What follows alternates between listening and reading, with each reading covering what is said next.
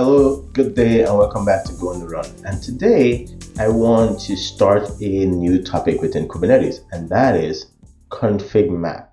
And why would you use a config map? It's a way for you to define key value pairs, and then you can use those key value pairs when you start in your pods to specify, either environmental parameter, as we're going to see in this example. You can pass them as command line parameter to the container. Remember, when we have a container, we have a executable in that container, in that image that's going to be run to create the container. And so you might want to pass command line arguments to your executable. We haven't done that, but you can. You just have it's a program, right? So, or application. So you could take command line arguments. The way we have done it is to read environmental variables. But once you have your key value pairs defined in Kubernetes, you can use them in all these different ways. And you can even use them to the configuration to put them in a file, which Kubernetes does for you. Create a file system and put the configuration in a file, and therefore your application can even read it out of a file. So there are 3 ways. So I'm not going to show creating my cluster. That's step 1, but this is how I created my cluster. And I'm not going to show importing the image we're going to use. These are all things that I've done over and over, and it tends to make the video a bit longer since I'm showing you over and over. So just make sure that you have step 1 and step 2 completed. So now I'm going to clean up my screen. And so I have my cluster running, and we can do watch -d, and then we can do kubectl, and we can see that, that's the case that's running. Okay. You know what? Actually, we have to get our directory. So what we'll do is we'll make a directory, and we'll copy, recursively all the stuff that we need from our previous code. So we ended at ingress 5, so we're going to copy all that stuff so we can keep modifying. And then I'm going to change into that directory, config-map. Okay. Let's clean up, and I'm going to start my VS Code in this directory. So let's just rearrange things here a little bit and make it a little bit larger. So all this is, just the norm. And then let's zoom in a bit, quite a bit, I guess. And so, yep, there's our K directory. All right, so let's go back here and go take a look at the documentation. So we go to documentation on the Kubernetes website. And then we go into concepts, and then if you look here, there's configuration. And then you have configuration best practices. We're going to talk about that a little bit towards the end, but here's where I want to talk about config maps today. We'll talk a little bit about secrets later. Okay, and so if you read it, it says config map is an API object, which just means an object you can create through the Kubernetes API service, used to store non-confidential data in key value pairs. So you do not want to store like password or any sensitive information in config map. This is just purely like key value pairs for things that anyone can read essentially. Now, there's some other things like you have to be in the same namespaces and all that stuff. And we didn't talk about namespaces, but don't worry about all that. Just know that, this is for non-confidential information. Think public information. Then it says pods can consume config maps as environmental variables, command line argument, or as configuration files in a volume. And I mentioned this, that our Kubernetes can create a volume or a file system and map it into your container where it would see the configuration you want to give it in that file. But the way we're going to use it is as environmental variables. We don't really care about command line arguments, and I'll talk a little bit about volumes later. It goes on to say a config map allows you to decouple environmental specific configuration from your container image so that your application are easily portable. Meaning that if we don't have to store specific configuration like which database to use, blah, blah, blah, blah, in the image when we write the code or when we configure it, and we can do this at runtime, then yeah, we can move it from place to place. And so here the caution is just reminding you that our config maps do not provide secrecy or encryption. So basically, if you put some data there, anyone can essentially use it. If you want to store credential or secrets, use Kubernetes secrets. All right.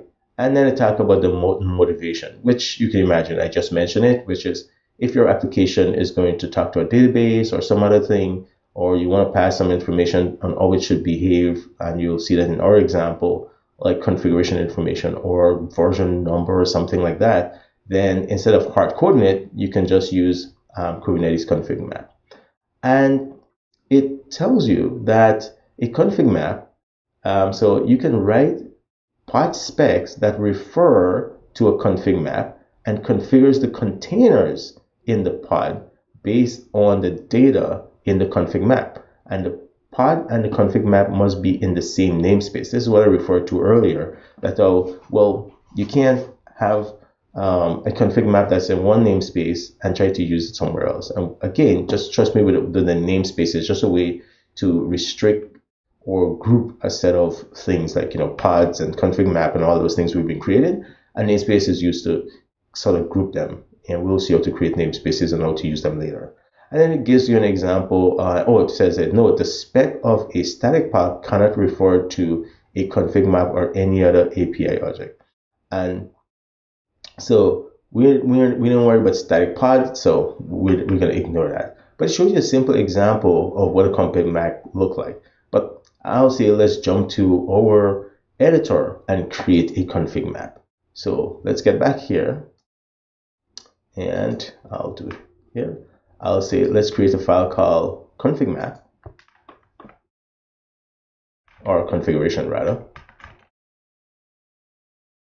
And it's a YAML file. And if I say config map, right, like this, you'll see my editor here allowed me to put in some code snippets, but you can see API version 1. So we always have that with Kubernetes resources. We have the API version, we have kind, we have metadata, and of course this config map, since it allows you to specify a set of key value pairs, then each config map will have its own name. Think of it as like a scope under which those key value pair lives. So I can call this like my application 1, for example, whatever name you want to give it to represent those set of configuration. So let's say I'm talking about, we have set of, for my application, there's several services, right, within my application. I'm thinking of application as just a set of microservices that are run together to implement something, okay? And so maybe I had a bigger application, I broke up into microservices, so that's still an application, right? So in the sense of what I'm talking about is that application is one thing. And so the configuration I need to give to these set of microservices that makes up my application stack, well, I can consider that, here the name for this config map, and then I could put key value pair. And so I'll leave it with my name for now. And then here we have the key value pairs. One thing to note is that we have these three common fields: API, kind, metadata. But what is different, we don't have spec, we have data instead, okay? And so anyway, and then on the data, you have the key value pair. And so let's just say that what I want is, let's just go back here to my service one, server one, and we're passing here an environmental variable named version with the value v001. So I want to switch this from using environmental variable here like this, very hard coded, to a config map. So we'll get back to that. I just want to see what we're using. So let's just say that for service one, the version, so this is the name of the key that I'm going to use here, and the value, let's just change it to v0.0.3, let's see. And then I'm going to create another little key value that says service2 underscore version, and it's 0.0.4. Okay. Now, if I come back here now, that's all I really need to do. I can reference this config map here. So if I go back here, this is the key I'm going to set in my application. I need to get the value from somewhere. So instead of saying that this is the value, I'm going to say value from. So this is how I'm going to put it. So I want to say I want to get value from somewhere. Okay. And in this case, if I do this and I look at all the possible ways I can get a value from, notice if I use config map reference, it selects a key of a config map. That's in that config map, the name of the config map to reference. Okay. Those two things, right? Because if I have the name of the config map and then the key, I can say which key within that named config map. For the config map reference, we need the name of that config map, and ours was called my app. That's what we decided to use. And then the key was SRV1 version 1. Okay, so essentially what we're saying is I want to, my VS Code is very aggressive with the help, is I want to specify this environmental variable named version, which is what my application is going to be looking for. But I need to say what value I'm going to give to this environmental variable named version. Well, before I was hard coding the value, so it was just simply value and then given the value. But now I want to get the value from somewhere. So I'm going to say value from, and I'm saying here I'm getting it from the config map key reference, using a config map key reference. And then I just say which config map and which key. And so using these two pieces of information, that allows Kubernetes to go look in this config map and then read this key, get the value, and provide that value in the config map here as the value for this environmental variable. So let's see if that works. Now that we have everything configured, oh, I need this file to be in the K8s directory. It's sort of outside that directory, so there it is. And so now I can run well, before I run everything, let me do this. Let's do while. And so I'm going to be doing a curl on service 1 to try and read from that service. Now, I know the service doesn't exist, so I'm going to do Control C here. And then let's do kubectl apply, and then -f, and I'm doing the K8s directory, and I run this. And then what we should see is, yep, I am getting a response back from that service that's telling me that it's getting the value v03. Now, this is in contrast to if I do a curl on service 2. If I clean up and do a curl on service 2, we'll see that it still says version v2, which makes sense because here the value being passed for version is v02. But now, remember, we can change this to read from the config map. So let's do that too. We can say value from, and then the key I want to look for is SRV2 underscore version. And we can double check that here, and there it is. And so now this already, the config map already has this value. So the only thing that needs to change is that service 2 needs to, the deployment 2 needs to be updated. So maybe let's do a kubectl apply and see if we can get our deployment to be updated. And so service 2 was configured, and let's see, it says configure. This looked like it stopped. So let me Control C. I don't know why my while loops stopped, but let's rerun it again. And so there we go. Once I rerun it, there we go. And you can see it's reading that value that we pass in. So config maps are very, very, very easy to use. And so highly recommended because it centralizes your configuration.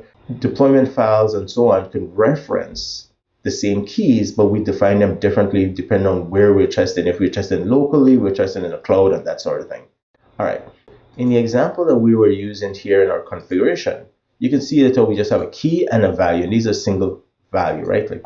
But what if we actually wanted to use something that's more, let's say we want to have like test data, for example. I want test data to be like multiple line values, like a set of, like a comment or multiple words essentially, right? So in this example, I can say something like I need name, email, for example, and maybe, test data, right? And so I have user1 and then foo@email.com, for example.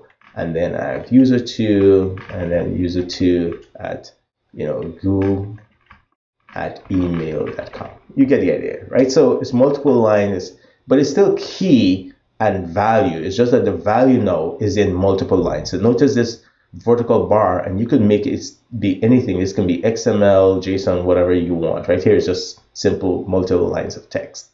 And this time, what I'm going to do is I'm going to show that we can still inject this value into our container environment. And so what I'll do is I'll just use this guinea pig here, service 2 as my thing. And what I'm going to do is the same thing. I'm going to create yet another environmental variable. It doesn't, you can create as many environmental variables or define as many environmental variables that you like. And so if we remember with YAML, when you see this dash, it's like an element. So we need another element, right? And so let's call it data, right? That's the name of the environmental variable we're going to look for in our container. And then again, value from, my VS Code is a little aggressive. I should find a way to turn that down. Config map, the name of the config map, and the key we're looking for in config map is test_data. So that's what I want to inject into my thing. And so let's rerun everything. So I'm going to do this, and I'm going to apply. And so our config map should be updated, and so too should our service. And so if we do kubectl get config map, and then my data, we should see there's 3 values in there now. Okay, that's all dandy. What we can do, and for now I don't care about this, so I'm going to stop that actually. What I'm going to do though is I want to go into that container, so I can say kubectl, and I can say exec, right? And then I can say -it for interactive terminal, and then I can say I want to go into the pod for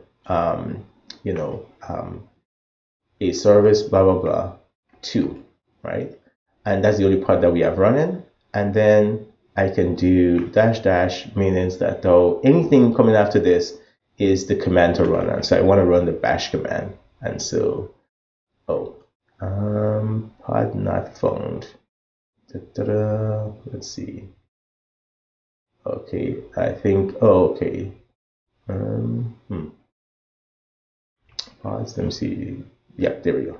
All right. So now I'm in that service 2 pod, which you can see there.